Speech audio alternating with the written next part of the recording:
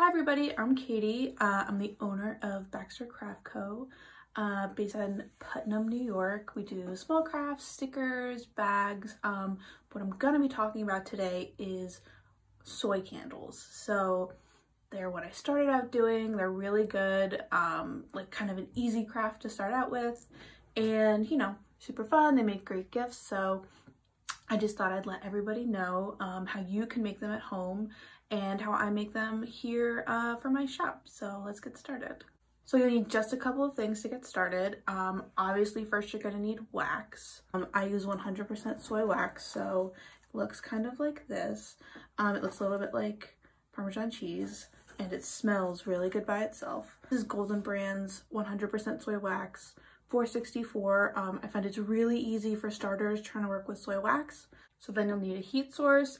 Today I'll be using my hot plate that's usually down in my basement. You can totally just do it on your stove. You'll need a pot just to kind of create a double boiler. I have this one. It has just about an inch of water in the bottom. Got this from my local Savers. It was like $4.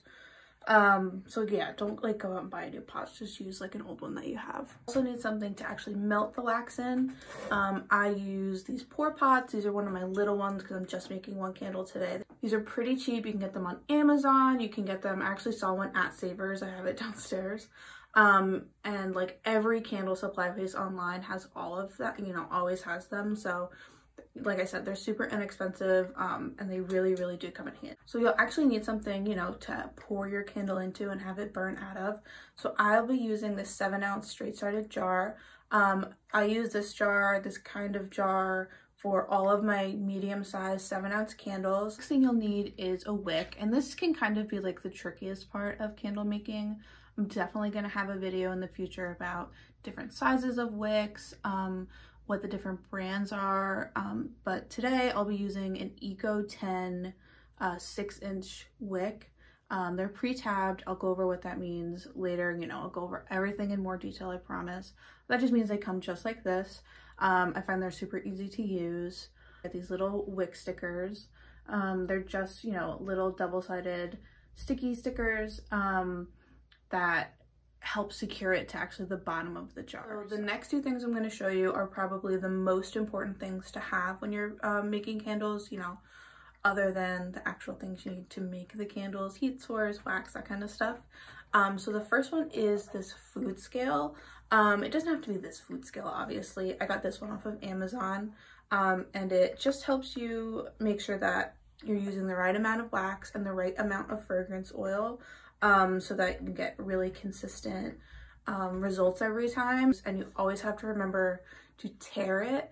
So that's when you put, you know, like your big jar on it. So when you're pouring wax, it doesn't take into account the weight of the pitcher or whatever container you're using, and that can throw off your ratio, and you definitely don't want that. So the other most important tool that I use is this kind of gross looking dirty candy thermometer. This is like essential to figure out, you know, make sure that your wax doesn't get too hot, make sure that it's not too hot when you add the fragrance oil after you're done melting it, because that can actually burn it off and you won't have as good of a hot throw, which is like the smell that you're smelling. Okay, so the next thing that you'll need is actually fragrance oil. Make sure that it's candle safe. There are specific fragrance oils for candles. I'm using this one. It's from Candle Science. It's the Fresh Linen Odor Eliminator. This is the 16-ounce jar jug, and it's for my laundry day candle, which smells incredible. I mean, all of my candles smell incredible, but I really like this one. It is an odor eliminator, so it's really good for houses with pets and really stinky bathrooms, because it actually can kind of like soak up the smell. So that's what I'm going to be using today. And then the last couple of things you need are just something to hold your fragrance in so you can measure it out, and then something to hold your wick in place. So I use these. They're just popsicle sticks with holes cut in the middle of them, and then the wicks slide, you know, not safe for work, but they slide right in, and it keeps it straight, so that it's not like wonky or janky, and it dries in the correct position so that when you burn it, it burns straight down. So I think that's everything. You know, once you have everything together, you can actually get started making candles, and that's what we're gonna show right now. So for our 7-ounce candle, we're gonna need 7 ounces of wax. So turn your scale on, if you'll cooperate. Put your pouring pitcher on top. Make sure to tare it so that it goes to 0.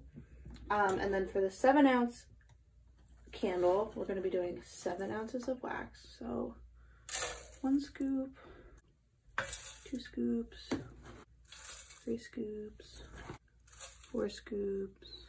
It's getting close. And you there? Yes, 7.02. Just get it as close as you possibly can. It's always better to have more wax than less, but really try to keep it as close as you can. So then we're gonna add this to our double boiler. There's just about 1 inch of water in the bottom, and then turn on your hot plate. So I do about medium high heat, depending on how impatient I am. And then you just gotta let it melt, and I'll see you guys when it's melting again.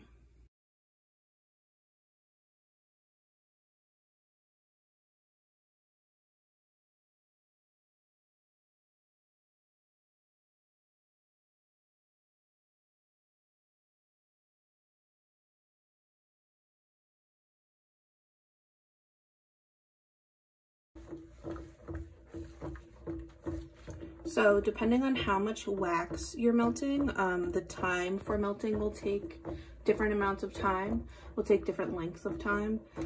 And this, just for 1 candle, took about 5 minutes.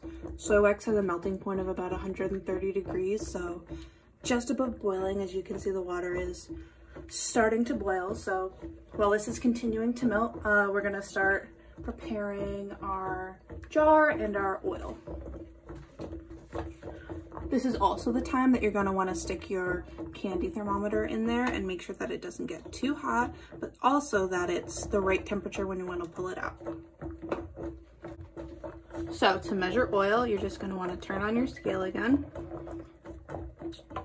tare your container, and for a 7-ounce candle, we're going to be using 0.7 ounces of fragrance oil. So you can measure that out.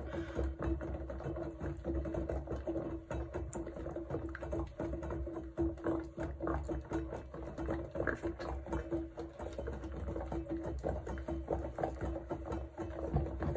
And so let's check the thermometer on this. It's reading about 150. We want to get it just a little bit hotter than that. But as you can see, it's completely melted. We can actually turn down the heat just a little bit. So your fragrance is measured out. Perfect. Now you're just going to want to take your jar and your wick, peel the wick sticker off, put it into the bottom of the jar, make sure it's pretty centered on there, put that aside. So let's check this temperature again. There, just above 150. Some people would tell you to heat it to 185. I actually didn't have the best success with that. But let me know in the comments if you guys think that I should test different heats and pour temps and that kind of stuff. I think that'd be an interesting thing to compare. So now I just pulled it off the heat. I'm gonna let it sit for just a couple of minutes, and then we'll add in the fragrance oil and pour into our candle.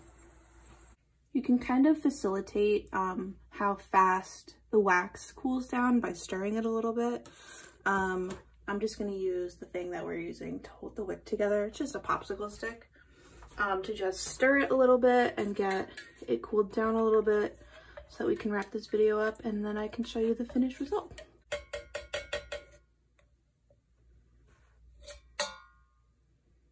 So it's down now to just about, I don't know if you guys can see that, just about 150.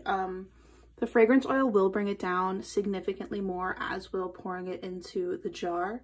So I feel comfortable right now just taking this thermometer out, putting it to the side, and then starting on mixing in our fragrance oil. So If you remember, pour it into this cup. So we're just gonna take it and pour it in and then get to mixing. So you wanna make sure that you get all of it out of there. Just stir that around for about 30 seconds. That's also something I've seen that's highly debated, is how long to stir your fragrance oil in. I do about 30 seconds, sometimes more, sometimes less. This also helps cool down the wax and makes it so that it's not as much of a shock when it gets poured into the container. So we're just gonna keep stirring for about 30 seconds and then we're gonna pour it into the jar. So you wanna make sure that your jar is on a nice level surface, that you're not gonna be moving around too much in the next couple of hours, just to make sure that everything goes, you know, settles well and pours and sets well. So then we're gonna pour kind of slowly into the jar, just to try and keep bubbles from forming. So as you can see, 7 ounces of wax, 7 ounce candle jar, perfect. And then you're gonna take this guy, put him through. Like I said before, you can use a bunch of different stuff. This of course is not cooperating. Just pull that through. Make sure that it's pretty much centered, and that is your first candle done. So soy candles take a couple of hours to set, preferably overnight, just to make sure that they're nice and hard. Curing is a whole other beast. I'll definitely go over that in a future video, but preferably for soy candles, you want to cure them at least 3 days, 72 hours. I've found for me that's what works best to get the best, you know, performance out of the candle. But I do have one that's already made, that's dry and everything. So as you can see, it turns like this kind of beautiful, creamy white. These are my labels. Aren't they super cute? And you want ideally that nice flat top with no bubbles, no sinkholes, nothing like that. If you do, that's just how soy wax is. You've done nothing wrong. There's only so much you can do to prevent that. If you just hit it, you know, with a heat gun or even a hair dryer on like medium heat, you just melt maybe the first 1/8 of an inch of wax and it'll smooth right over. So I hope you guys learned a lot. Happy candle making, and be sure to check back for future videos. If you'd like to see me do all those videos that I talked about during today's first video, make sure that you subscribe and turn on the notification button to make sure that you get alerts when I put out future videos. My Etsy shop will also be in the description below, so you guys can actually shop these candles and see, you know, just what you're missing. Thanks again for watching, and I hope you all have a good day. Bye!